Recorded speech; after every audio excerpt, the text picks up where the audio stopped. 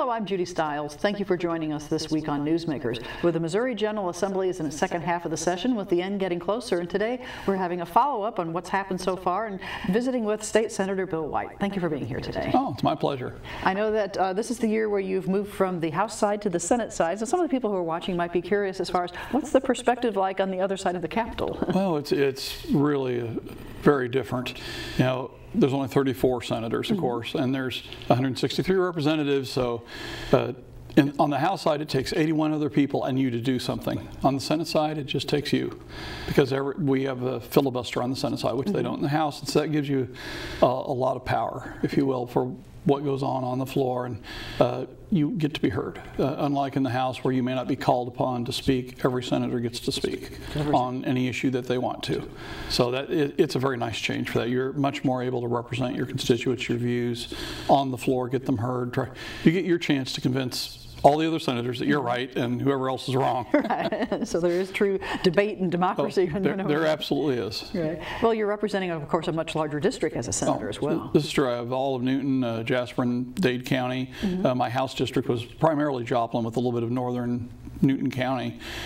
We've been spending quite a bit of time in Dade County, getting to know the people up there, because again, they're totally new to me. So we've been having office hours up there every other week for 2 hours on Friday.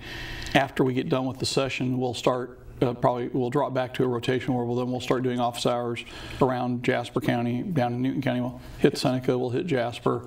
You know, I have the view that I want people to be comfortable with me and that I'm willing to go to them to hear their opinions, not just they have to come to us. Okay, so you want to be seen in the district. Yeah, I want them to be comfortable, know who I am as a person, and be able to feel comfortable that they have a problem or an issue, they can call me. And of course, we're recording this program on a Friday during the legislative session. This is kind of your day off from Jefferson City, more or less. It is the day off from Jefferson City. It isn't necessarily the day off you have.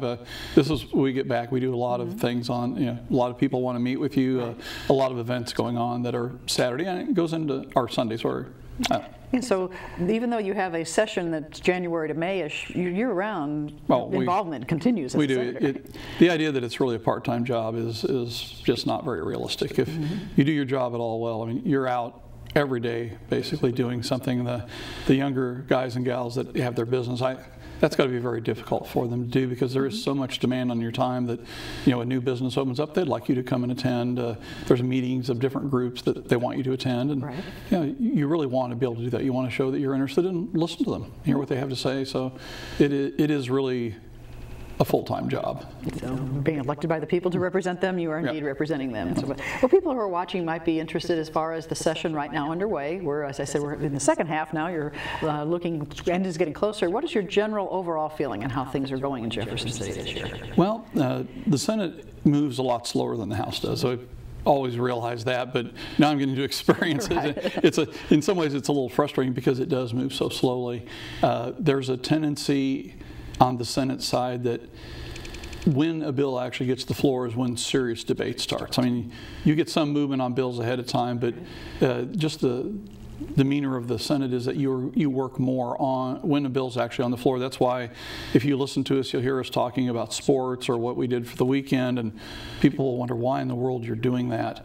And it's not that we're filibustering a bill, but that's when the push has come to shove and you finally got the 2 or 3 factions that need to be working out the details of a bill to get it voted off the floor are off in one of the side galleries or in somebody's office working, and with the way the Senate runs, we have to keep the floor open.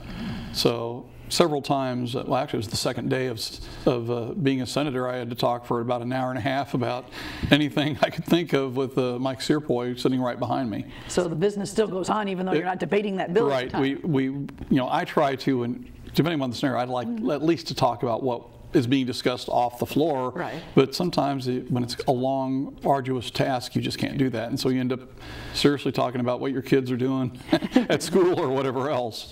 And people may not realize that behind the scenes work that goes on before you actually get to the point of now we're going to really debate it here. Yeah. And that is a difference between the House and the Senate, because on the House they don't have a filibuster. And they also have a computerized system called Amy. It's in-house built. And all the amendments and changes to your bills are filed ahead of time. So you can see what's coming up, and I when I was in the House, I'd file 2 or 3 amendments. I may not be going to offer them all, or I may want to have it. I put them out there, and I may pick which one to offer depending on what else happens in the bill before I get to offer my amendment.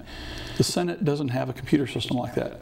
I don't know what is going to happen to a bill when it hits the floor until it happens. If somebody has an amendment, if they want to put an entirely new, another bill, attach it to this bill, I have no clue they're going to do that until they do it. Until you actually hear them say it. And the problem, that can be a problem, because if that bill hasn't come through your committee, then you aren't aware of it, whatever state it's in. A lot of times there's committee substitutes, and all of a sudden here's a 50-page attachment on this bill that is on a totally, very, almost not related topic, and it's like, then how do you deal with that? Right. I'm one of those people that reads, and you just got to read. You've got to know what you're dealing with up there, and so that's a difficult time. Most of the time when a large thing gets dropped like that is kind of obscure, it'll go on, so there'll be some discussion, and then it will be what we call laid over, where they'll put it to an informal calendar, and that'll give us time to overnight or the next day, to read it and see what's going on. But if that is not the case, they're not willing to lay it over, then that's where you have to get up and have somebody take up time so the rest of us can read it and see what it really says. Right. And then to be informed as a senator, you need to do your homework. And although, I have in the past experienced, this is the only thing in that bill. Well, so much for the only thing in the bill. I mean, you really got to read. I mean, I have some very good friends up there, people I do dearly trust, but you need to read everything just to make sure. Even there's been drafting errors where people, they want something in a bill and they change something and they may change something else. I actually had a scenario where my drafter didn't understand what I wanted and modified the paragraph I wanted, but also modified another paragraph. So take on a different meaning? So it messed up what was in that second paragraph, and so that was a really quick have to fix it kind of a thing. Fortunately, that was caught before we ever got to the floor, but I looked at the one change I wanted and it was fine, and so at first blush I didn't read the entire changes again, because I already knew it was my bill. I knew what they were. So we're tying that together. Well, I know as we're recording this program in April, there's some news just came out yesterday that the Senate is working on the transportation issues facing the state. Yeah, I actually brought a little folder. I don't think I need to look at it.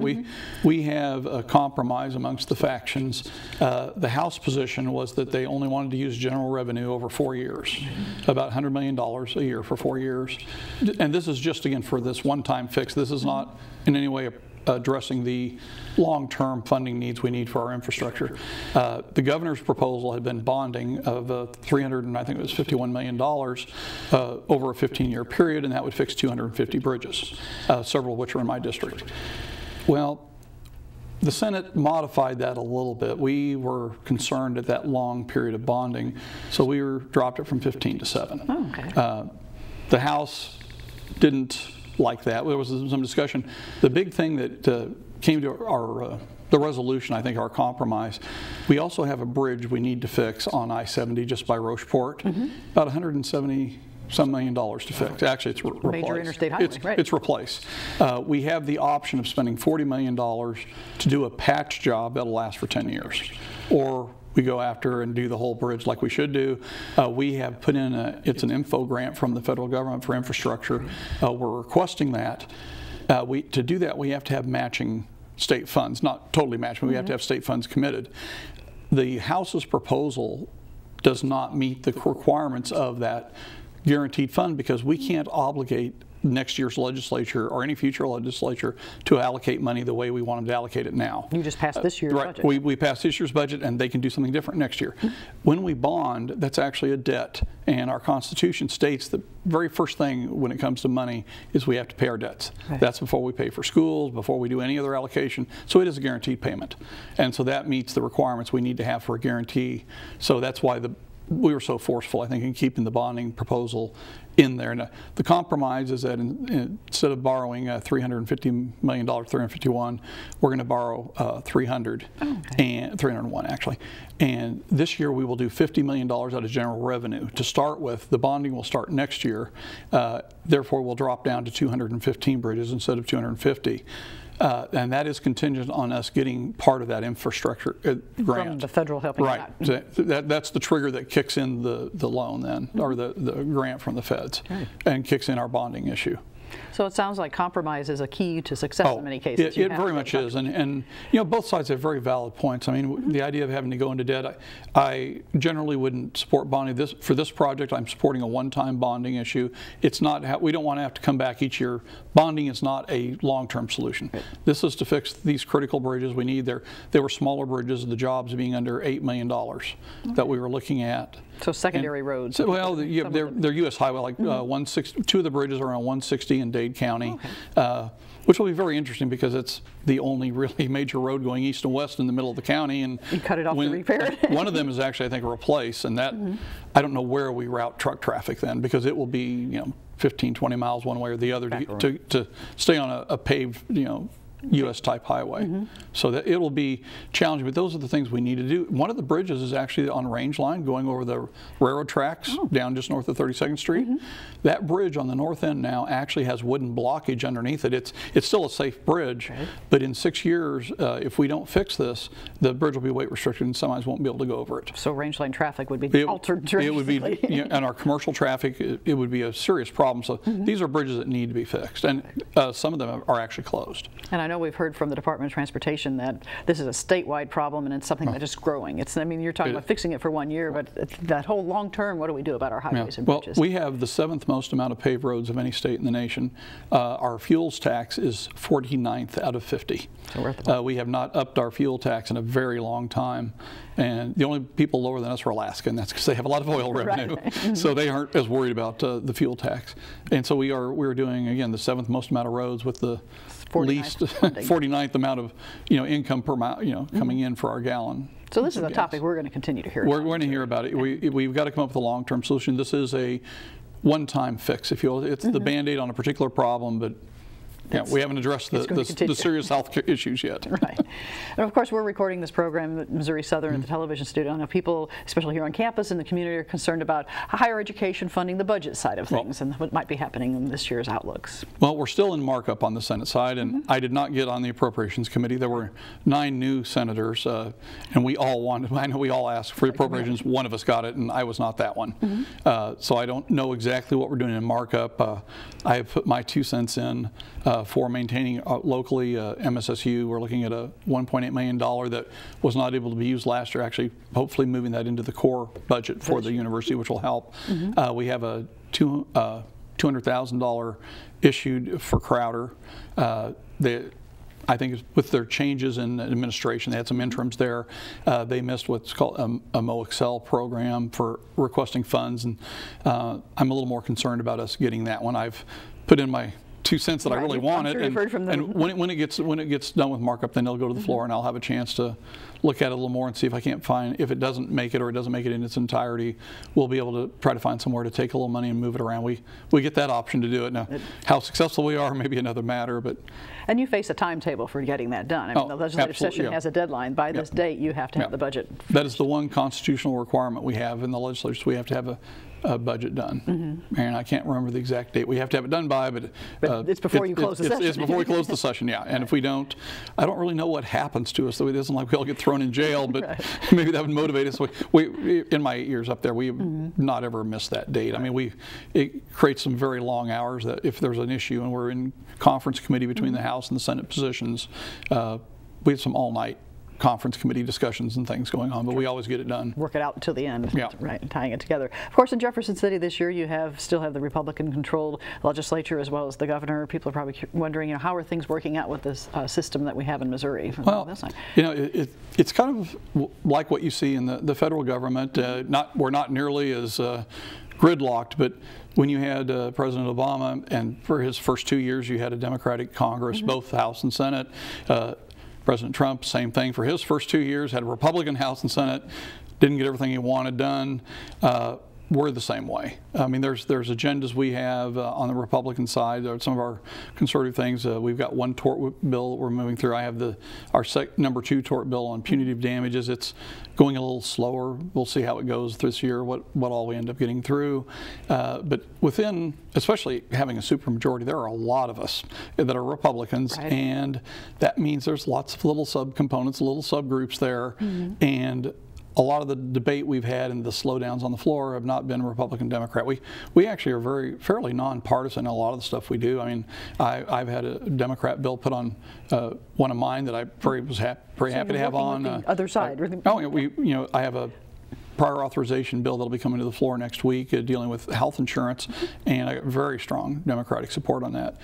My issues may come from some of the, I don't even think conservative Republicans, I'm not quite sure where it's going to come from if it does, but we have groups that are very concerned about privacy, we have groups that are very concerned about taxes, we have groups that are very concerned about social welfare. I mean, and some of them cross party lines, some of them don't, and so it's a very interesting mix that just because, oh, well, I'm a Republican, I have this bill, that doesn't mean it's ever going to get to the floor or get through a committee. Our PDMP bill that has been a big topic over the years, that actually didn't make it out of committee the first time, and of course all committees have Republican majorities.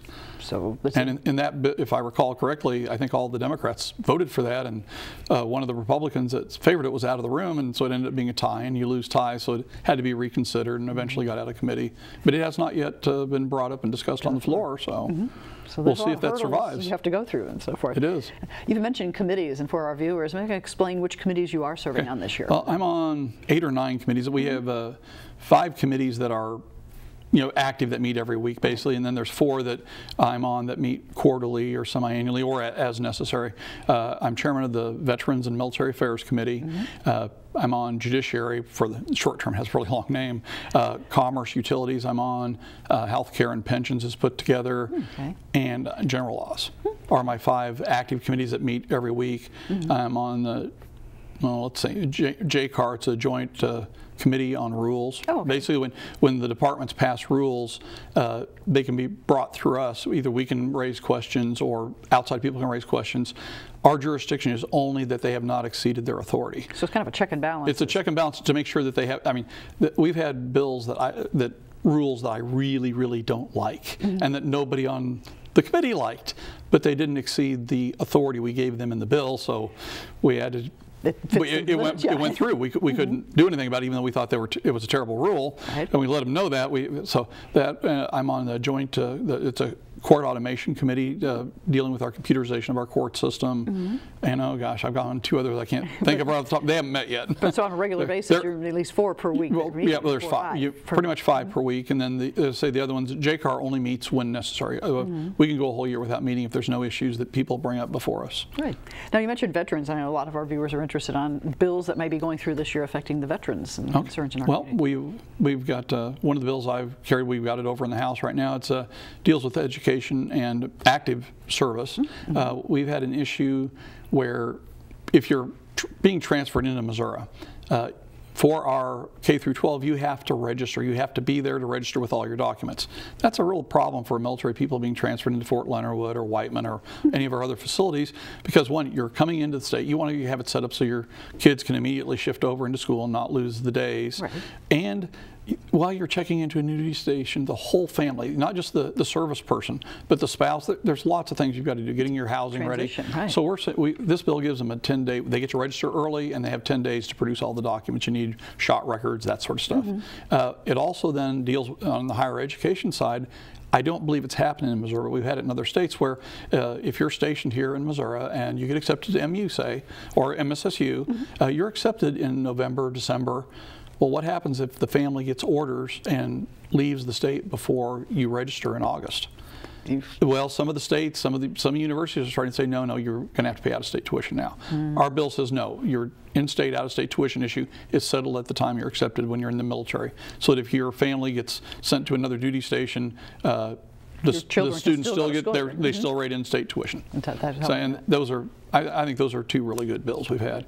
We have a bill we're working on, Veterans Treatment Court. We had to modify it from the House to make it a little more equitable for how we do our treatment courts, but the main push is that we want each circuit to have a veterans treatment court. So all throughout the state, everybody has something. And if they can't, again, veterans treatment courts aren't as heavily utilized as, say, our DWI courts, our family treatment courts. These are basically drug-related courts.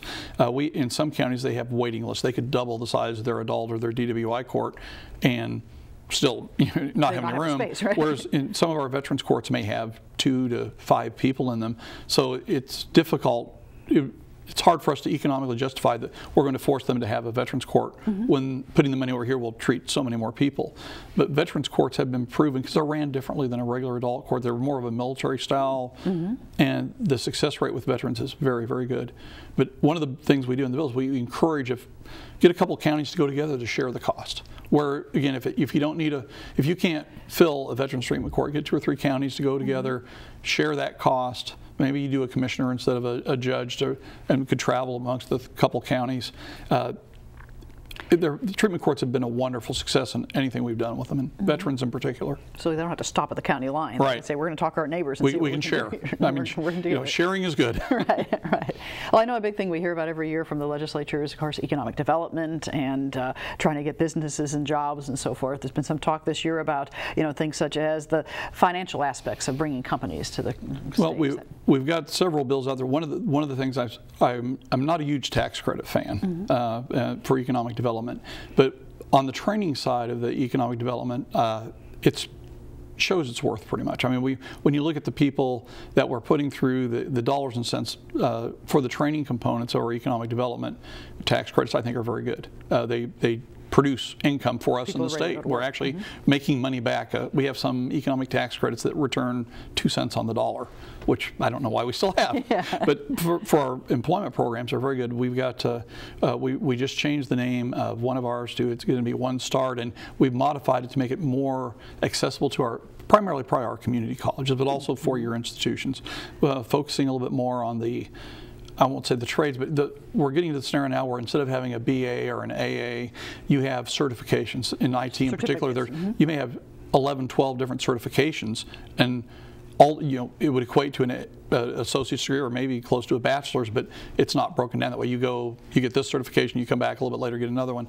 We're encouraging that. One of the governor's proposals that I really like is Fast Track. It's designed for people that are 25 and older that have been in the workforce. And my scenario would be you come out of high school, you decide not to go to, you work for a while, you've done the entry-level position, you're ready to move on, but you don't have the training or the education to move on. This is a funding mechanism, grant type of program that would allow you to go back in certain areas. This bill's still in the works, but where the Department of Economic Development would pick the different areas, and it can be four-year degree too, not just 2 or just certifications, but qualify for that. You would then be able to access money to go and complete those degrees, certifications. What we put onto it, a little different from the governor's original proposal, is we want them to stay in the state. So when you finish, you're going to live and work here. We're talking a 3 or 4 year period. I think 3 is what we have right now in one of the versions, where if you stay in Missouri for 3 years after that, then each year it's a third forgiven. So it's kind of like the programs we have coming out of high school, but there we don't force you to stay in the state. This is because we're doing specific training in economic development. Our neck of the woods, it's very easy to hop to Kansas, Oklahoma, or Kansas City. I mean, there's no, if you're not paying attention to where State Line Road is, you don't know if you're in Kansas City line you're working, or in Overland Park. So that, it's important, I think, that we don't want our taxpayers paying for people to go work in Kansas. But I think it's a very good program. It has a lot of potential. Not only does it help that person move up you're going to get a better job, it's going to be better income, they're going to be paying more taxes because they have a new, better job. Their job's going to come back to pay. Also, that introductory position is now open for the next person coming out of school that doesn't want to, or somebody that wants to change. So we're making an upwardly mobile, but still very trained workforce in the areas we need. So that sounds like it's really specific to the workers. It is, and the economic development will look at where the demand is. Nursing has got, I mean, you see the signs around here, $10,000 signing bonus for a nurse. Wow. I mean, I never did anything I got a $10,000 signing bonus for. Just saying I'm going to go to work for you. Right. But, so those are the type of things and they can adjust that. Once you're in a program, they wouldn't be able to kick you out, but over a 2 or 3 year period, maybe we need more, there's more demand from the workforce for IT people. And so we would make more programs available in it. So I think that has a lot of potential. Well, as you visit your constituents in the district, are there certain concerns you're hearing a common theme from them? Well, it really depends on where and who you're talking to, because constituents are like legislators. They come from all backgrounds, all levels of education, all levels of interest. One person's really hot button topic, the next person at Walmart in the line won't care anything about. So it really varies. Generally, we're in a much more conservative area, and the major hot button, I guess, issues. You are very concerned with abortion, very concerned with gun rights. And we've had those bills this year, especially we've had a series of bills that we had them in the Senate, and then we had some come over from the House. We just passed through our health care committee, dealing more with the what if Roe v. Wade is overturned by the Supreme Court. Right. And there's a series of bills, some of which are written so that they only come into effect if Roe v. Wade's overturned. If this happens, this is going to be the right. And then, you know, those are a little dangerous to write, just in that you don't know. A Supreme Court overturning doesn't mean it just goes away. Right, it's not going to happen overnight. They're going to overturn. They're going to set new guidelines. The odds of them just saying, "Up, we're totally out of the abortion discussion," is probably not going to be there. There's going to be some difference. So, and then it will be, you know, you'll have your legal challenges to where what we've done how does it fit in with what the Supreme Court has dictated is now the new level. Right. So there's that sort of thing. There's always a process to go through for things that are happening. If someone who's watching would like to get in touch with you, what's the best way for a constituent to be able to reach you? Well, they can go to our website, our state website that has everything. Right. I believe in being accessible to people. I think my chief of staff is Mike Kelly, former representative. He had Dade County and actually most of Jasper County in the rural areas. So Mike's my chief of staff. We both are very available. We go to our website. My cell number's out there, which I actually have in my pocket here. Our emails are out there. You know, I will caution people, and right now we had Amendment 1 pass last time, and so there are issues with sunshine of our information. I'm an attorney.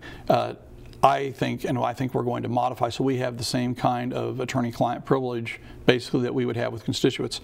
I deal a lot with healthcare, and I deal with constituents who are dealing with very personal problems, you know, different healthcare needs, criminal issues where you're involving rape, incest, that sort of thing. Those are things that are not, in my opinion, there's no they should be not sunshineable. You can keep them private with the discussion. So we have our whole little guideline on how we deal with sunshine requests anyway. But we have on each one of our emails a disclaimer saying, you know, before you send us stuff, be aware of what you're doing. We can like blank out Social Security and other things, but in some small areas, I mean, it's very hard to not. People can figure out who they are really. It's close, so that's a concern. I hope we have taken care of by the end of this session. I'm you know, normal things we do, stuff with bills. I mean, that's fine. But when we're dealing with personal problems with people that is not public, need to be public knowledge. But so that's my only concern on phones. We don't have any recordings. So. Right. But if you send an email or send a letter, and sometimes we'll need to have copies of forms if you're fighting insurance when they've denied healthcare things, and we will need to have copies of that, which we do destroy as soon as we're done, and that's our policy. Once we're done with the issue, we destroy those documents. There is no retention. We have no retention requirements in the legislature. Well, I know there's a lot happening, and I know we could go on talking about a lot of the other issues, but you keep us informed with weekly newsletters, through emails, a lot of things, and I appreciate you taking the time to help share with the audience today. No, it's my pleasure. I enjoy it, and I encourage people to give us a call, also our state representatives, and if you're out of the district, whoever your senator or state representative is, we need to know what people think. Right. Well, Senator White, thank you very much for being here today. Oh, it's my pleasure. Thank you for inviting me. And I'd like to thank you, the viewers, for joining us this week on Newsmakers. I'm Judy Stiles. Hope you can join me again next week at the same time on this station. We'll see you then.